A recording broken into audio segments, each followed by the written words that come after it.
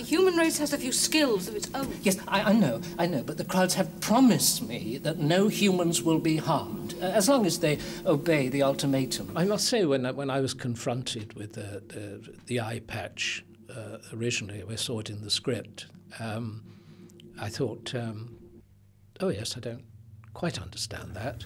Nothing went wrong with your rocket. You weren't even injured. Take off the eye patch and look for yourself. In the end, of course, he flips up the thing and reveals that he has a perfectly good eye. The extraordinary notion that this man didn't know that underneath that eye patch was in fact a perfectly good eye, and that he'd been brainwashed into believing that it wasn't there. I think I remember raising an objection to that at the scripting stage. One wonders what he'd been doing before that.